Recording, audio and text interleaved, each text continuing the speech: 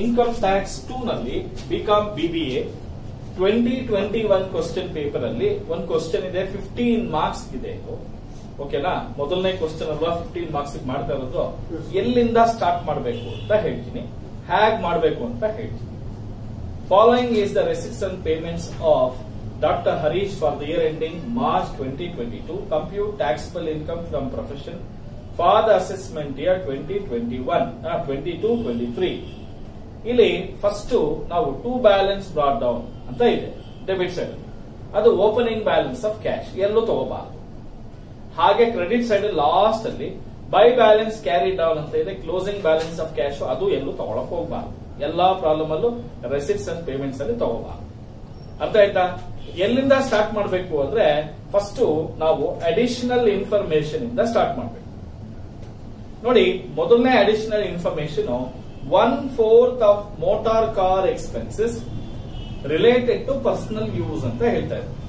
ಅಂದ್ರೆ 1/4 ಅಂತ ಹೇಳಿದ್ರೆ ಈಗ 1 ನಲ್ಲಿ 1/4 ಹೋದ್ರೆ ಇನ್ನೆಷ್ಟು ಬರುತ್ತೆ? 3/4 ಬರುತ್ತೆ. ಹೆಂಗ್ ಬರುತ್ತೆ ಸರ್ ಅಂತ ಹೇಳಿದ್ರೆ ನೋಡಿ, 4 - 1 3 ಹಾಗೆ.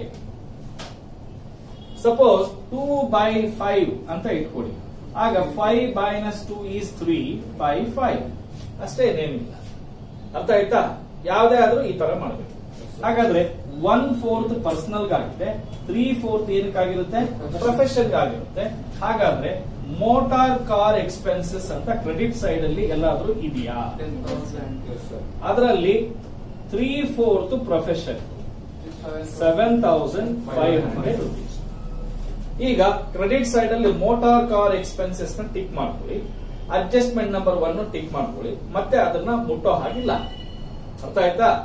ಎರಡನೇ adjustment, the rate of depreciation on surgical equipment is 15% and on books is 40% ಅಂತ ಹೇಳ್ತಾರೆ. ಇಲ್ಲಿ ಎಲ್ಲಾದ್ರೂ ಪರ್ಚೇಸ್ ಆಫ್ ಸರ್ಜಿಕಲ್ ಎಕ್ವಿಪ್ಮೆಂಟ್ಸ್ ಅಂತ ಇದೆಯಾ? ಇದೆ ಸರ್.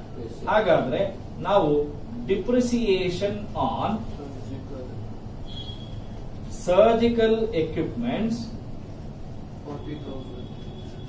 4 lakhs ಎಷ್ಟಿದೆಪ್ಪ? 40,000 ಇದೆ. ಇದರ ಮೇಲೆ 15% 6,000 rupees ಆಗುತ್ತೆ. ಹಾಗೆ ಡಿಪ್ರಿಸಿಯೇಷನ್ ಆನ್ ಬುಕ್ಸ್ ನೋಡಿ, ಬುಕ್ಸ್ ಪರ್ಚೇಸ್ ಅಂತ ಇದೆಯಾ? ಪರ್ಚೇಸ್ ಆಫ್ ಮೆಡಿಕಲ್ ಬುಕ್ಸ್ ಅಂತ ಇದೆ, ಕರೆಕ್ಟಾ? 14,000 ಮೇಲೆ 40% ಎಷ್ಟು ಬರುತ್ತಪ್ಪ? 5,600. ಒಂದು ಪಾಯಿಂಟ್ ಹೇಳಬೇಕು, ಕೆಲವು ಸರಿ ಕ್ವಶನ್ ಅಲ್ಲಿ ಡಿಪ್ರಿಸಿಯೇಷನ್ ಸರ್ಜಿಕಲ್ ಎಕ್ವಿಪ್ಮೆಂಟ್ ಮೇಲೆ 15%, ಬುಕ್ಸ್ ಮೇಲೆ 40% ಅಂತ ಕೊಟ್ಟೇ ಇರಲ್ಲ. ಆದ್ರೆ ಪ್ರಾಫಿಟ್ ಅಂಡ್ ಲಾಸ್ ಅಕೌಂಟ್ ಅಲ್ಲಿ surgical equipment purchase, medical books purchase ಅಂತ ಇರುತ್ತೆ. ಆಗ ಅವ್ನು ಕೊಟ್ಟಿಲ್ಲದೆ ಇದ್ರು ಅಡ್ಜಸ್ಟ್ಮೆಂಟ್ ಅಲ್ಲಿ ನಾವು ಸರ್ಜಿಕಲ್ ಎಕ್ವಿಪ್ಮೆಂಟ್ ಮೇಲೆ 15%, ಬುಕ್ಸ್ ಮೇಲೆ 40% ತಗೊಳ್ಳೇಬೇಕು. ಕೆಲವು ಪ್ರಾಬ್ಲಮ್ ಅಲ್ಲಿ ಡಿಪ್ರಿಸಿಯೇಷನ್ ಆನ್ ಬುಕ್ಸ್ 100% ಅಂತ ಹೇಳಿರ್ತಾನೆ.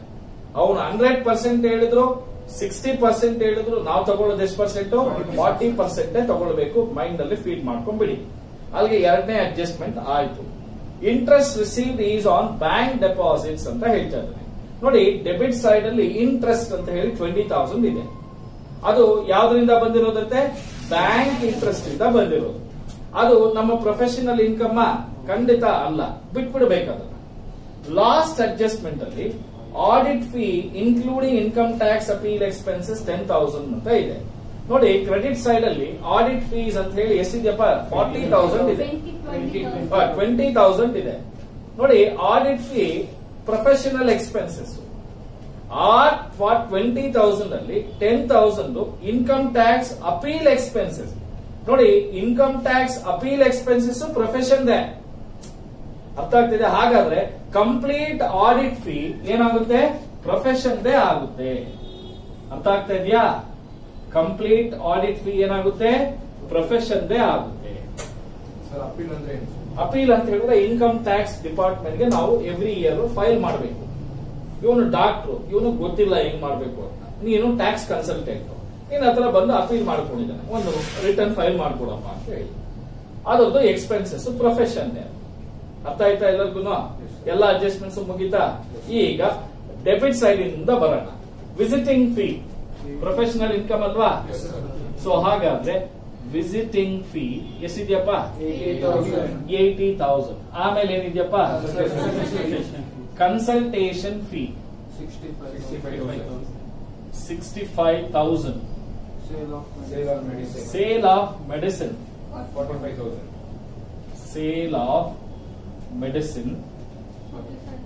45,000. ಆಮೇಲೆ office rent, operation theatre rent, ಇದು ಕೂಡ ಪ್ರೊಫೆಷನ್ ಅಲ್ವಾ? ಎಷ್ಟು? 25,000. ಆಮೇಲೆ ಇಂಟ್ರೆಸ್ಟ್ ಪ್ರೊಫೆಷನಲ್ ಇನ್ಕಮ್ ಅಲ್ಲ. ಎಷ್ಟು? ಗಿಫ್ಟ್ ಫ್ರಮ್ ಪೇಷಂಟ್ ಪ್ರೊಫೆಷನ್ ಬರ್ಕೊಳ್ಳಿ. From patient 10,000. ಆಮೇಲೆ ಅದು ಪ್ರೊಫೆಷನ್ ಇನ್ಕಮ್ ಅಲ್ಲ. Winning from lottery, even doctor lottery ಆಡೋನ್ ಅಲ್ಲ, ಹೌದಾ? ಸೊ ಅದಕ್ಕೋಸ್ಕರ ಪ್ರೊಫೆಷನಲ್ ಇನ್ಕಮ್ ಅಲ್ಲ. ಟೋಟಲ್ ಮಾಡಿದ್ರೆ ಎಷ್ಟು ಬರುತ್ತಪ್ಪ? 225,000 ಬರುತ್ತೆ. ಕರೆಕ್ಟಾ? ಈಗ ಕ್ರೆಡಿಟ್ ಸೈಡ್ ಬನ್ನಿ. ಕ್ಲಿನಿಕ್ ರೆಂಟ್ ಪ್ರೊಫೆಷನ್ ಅಲ್ವಾ? ಎಷ್ಟಿದೆ? 35,000. ಆಮೇಲೆ ಏನಿದೆ ಹೇಳಿ? ಅದು ಕೂಡ ಪ್ರೊಫೆಷನ್ ಅಲ್ವಾ? ಎಷ್ಟಿದೆ? 70,000. ಆಮೇಲೆ ಇದು ಪ್ರೊಫೆಷನ್ ರೆಂಟ್ ಅಂಡ್ ಟ್ಯಾಕ್ಸಸ್ ಎಷ್ಟಿದೆ? 25,000. ಆಮೇಲೆ ಇದು ಪ್ರೊಫೆಷನ್ ಎಷ್ಟಿದೆ? 14,000. ಆಮೇಲೆ ಏನಿದೆ? ಅದಾಗಿದೆ ಅಲ್ವಾ? ಡಿಪ್ರಿಸಿಯೇಷನ್ ಮಾಡಿದೀವಿ. ಆಮೇಲೆ ಮೆಡಿಕಲ್ ಅಸೋಸಿಯೇಷನ್ ಮೋಟರ್ ಕಾರ್ದು ಆಗಿದೆ. ಕರೆಕ್ಟಾ? So medical association fee 5,000. ಆಮೇಲೆ ಆಡಿಟ್ ಫೀ ಆಗಿದೆ. ಸ್ಟಾಫ್ ವೆಲ್ಫೇರ್ ಎಕ್ಸ್ಪೆನ್ಸಸ್ ನೋಡಿ, ಸ್ಟಾಫ್ ವೆಲ್ಫೇರ್ ಫಂಡ್ ಅಂತ ಕೊಟ್ಟಿದ್ರೆ ತಗೊಳ್ತಾ ಇರಲಿಲ್ಲ. ಆದ್ರೆ ಏನಂತ ಕೊಟ್ಟಿದ್ದಾನೆ?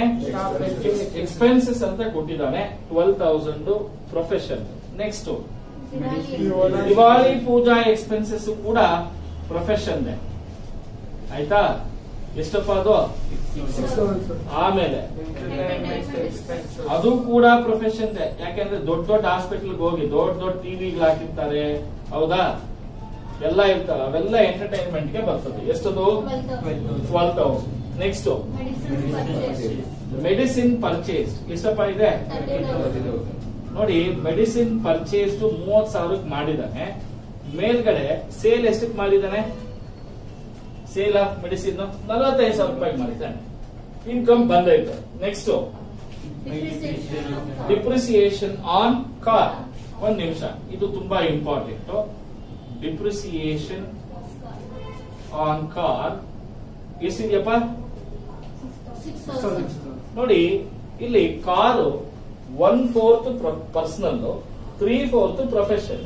ಡಿಪ್ರಿಸಿಯೇಷನ್ ಕೂಡ ಕಾರ್ ಮೇಲೆ 3/4 ತಗೊಳ್ಬೇಕಾಗುತ್ತೆ. ಎಷ್ಟಾಗುತ್ತೆ?